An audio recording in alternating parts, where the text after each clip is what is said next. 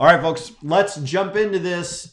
This week, what I want to talk about is something that I personally find very interesting and think about a lot, and something that I think is directly applicable to your real estate investing business, something that you can pretty much start doing right away because it's not so much a specific tactic. This is one of the things, like, everybody wants to know about tactics. Everyone wants to know, like, hey, well, what's going on Facebook? What's going on in Google? What's going on in YouTube? All this stuff. All that stuff is very important, of course, but one of the things that about tactics like that is that they change very rapidly. They change constantly. Facebook is a great example of this. If you are a real estate investor, you're doing Facebook right now, there is a lot that is happening to shut down the kind of advertising that real estate investors have done on Facebook forever. And I'll probably end up doing another video on the changes inside Facebook and everything, but that's all changing very rapidly, and it's a situation that's kind of in flux. So it's hard to know exactly what's going on. But one of the things that changes a lot less often is the strategy that underlies the tactics, right? So if you can understand the strategy, if you can understand why we are doing the things that we are doing, why we are testing the things that we're testing, the way that we're testing them, if you can understand those things, you can actually understand the tactics even as they change, and you can be sort of ahead of the market in many instances. And so, a good example of this. Let's talk about barbell strategies.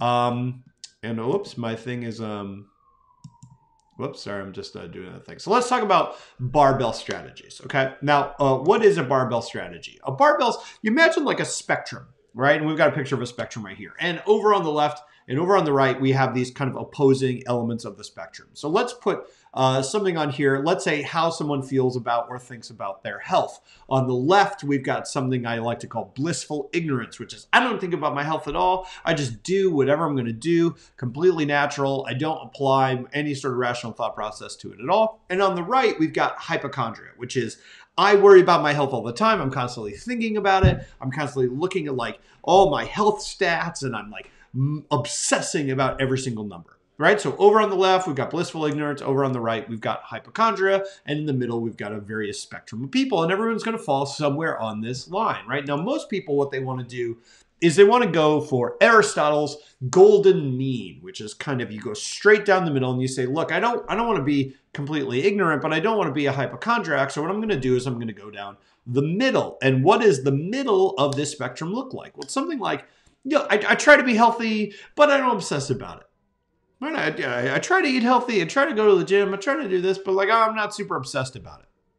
Right? So we're avoiding the anxiety that comes with hypochondria while also avoiding the negative consequences that come from completely ignoring our health. And that all sounds really good. But the problem with this approach is that being in the center of this barbell, because it looks like a barbell, right? Being in the center of it actually gives you the worst of both worlds.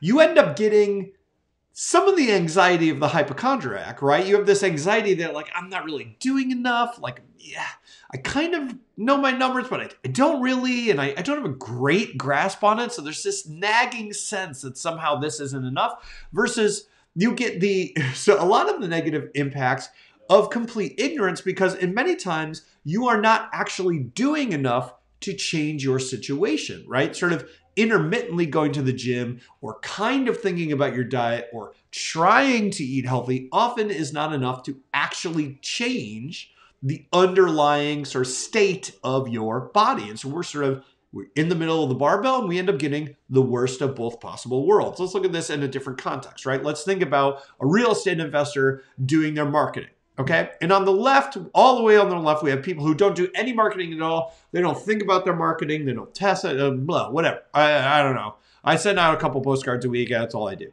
And then on the right, we have someone that's doing way too much marketing. So they're testing every possible marketing channel, no matter what.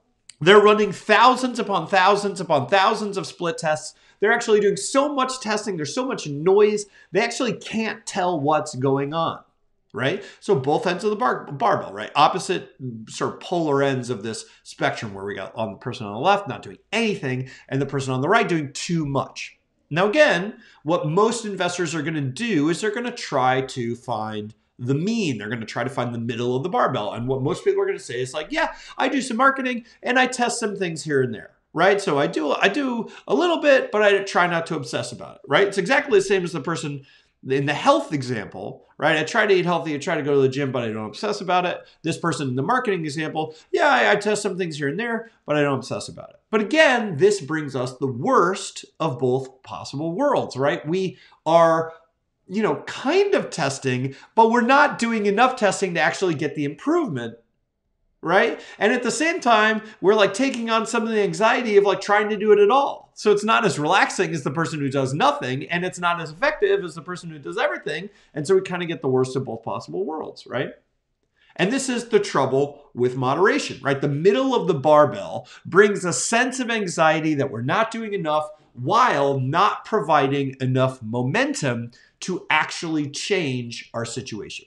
So what is the alternative? If the golden mean is not the solution, what is? Well, this brings us to a barbell strategy. And a barbell strategy in finance basically says you're making sure that like 90% of your capital is very safe, and you're using the remaining 10% on extremely risky investments. So rather than going down the middle and trying to find things that are like medium safety, medium risky, you go mostly just completely conservative, 100% safe, and then you take a small percentage of that and you go all the way to the right and you say, I'm going all the way risky with a small percentage of my total capital, right? And the exact percentage can change. It could be 80-20, 90-10, whatever it is. But instead of going down the middle, you load the ends of the barbell, right? So again, we're not trying to find the thing that's like in the middle of risky and safe. We're taking mostly safe things, and then we're taking some things and we're saying, I'm going all the way risky on this. Right? So I hope that makes sense, right? So let's look at it in terms of our health example, right? Okay, so rather than going in the middle of the barbell, which again is like, I try to work out, I try to watch what I eat, but I try not to obsess about it, right? What we're going to do is take 80% of our health, time, energy, effort, focus, whatever you want to call it, and we're just going to put it on autopilot. We're not going to think about it at all. And then we're going to take the remaining 20% of our health, time, energy, focus, effort, whatever you want to call it, and we're going to focus on improving those things with an obsessive level of detail. Now, because I'm not obsessing about everything, I'm only obsessing about a very specific type of thing, and I'm really only spending a tiny percentage of my time, effort, money, focus, whatever you want to call it, I'm avoiding much of the anxiety of someone who's going to be a hypochondriac about everything, but I'm also getting significant benefit in those areas by really massively improving them, right? Now let's think about this, and let's think about this in terms of marketing, right? So let's think about this in terms of REI marketing, all right? If we are marketing for our real estate investing business, and you absolutely should, right? REI is very much a marketing and sales business at its core, right? We're spending 80% of our time, energy, budget, whatever you want to call it. Let's change this to budget, right? And we're putting that marketing on autopilot. We're saying, look, I'm not trying to change everything all at once, but I don't want to ignore it. So 80% of it, I'm just going to put it on autopilot. I'm going to let it run. I'm going to let it do its thing. But 20% of my budget, my time, my energy, my focus, I'm going to focus on improvement and or testing. Right? So I'm going to be trying new channels, or I'm going to be trying new ads within those channels. I'm going to be testing new headlines. I'm going to be testing new strategies, whatever it is, even new providers, right? Working with new people, whatever it is, 20%, 10% of my time, energy, budget is going towards those risky things that I'm trying to improve. And then 80% of it, I'm putting it on autopilot. What that's going to do is minimize the amount of anxiety and stress that we're taking on while maximizing the total amount of improvement that we can gain. And here's what I mean by that, right? Tiny gains have a massive power to improve your business long term, right? So this is a really good example of just like 1% improvement every day. So 1% improvement every day, because it's cumulative, can have a massive impact over the course of a year. Right? So what we're trying to do is we're not saying like, look, every single thing I do has to work. Every single thing I do has to be successful. Every single test I do has to win. That's never going to be the case. But by consistently following a barbell strategy, what ends up happening is that by the end of the year, you are far beyond the person who tried to stay in the middle of the barbell. Again, you're not taking on a ton of risk, but by putting some time and effort and budget and focus and energy and all that stuff into small experiments that have the potential to really make a difference over the course of long term, you end up way farther along than you would have been otherwise. And the way I think about this, right, is I really think about tinkering. I think about this from a tinkerer's mindset. For most of your business, most of your life, most of your health, most of whatever you're trying to work on and improve and maximize over time, you want to put a lot of that just on autopilot. We have limited cognitive bandwidth. We just can't focus on everything at once. It just doesn't work. But if you pick out a few areas where you're like, look, I could really have an impact here, and you just tinker with it consistently. You say, I'm going to try this thing and see how it works.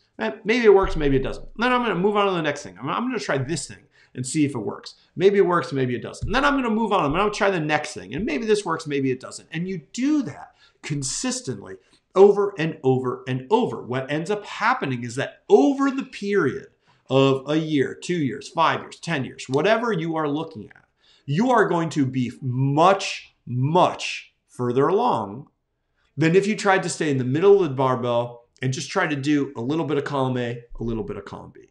Rather than trying to go for Aristotle's golden mean, think about the barbell and thinking about what 80% of everything that I'm working on can I just put on autopilot, not think about, and what 10 to 20% can I really focus in on and really try to improve. And that is how you maximize your long-term performance while minimizing your short-term stress, anxiety, disaster, depression, whatever you want to call it.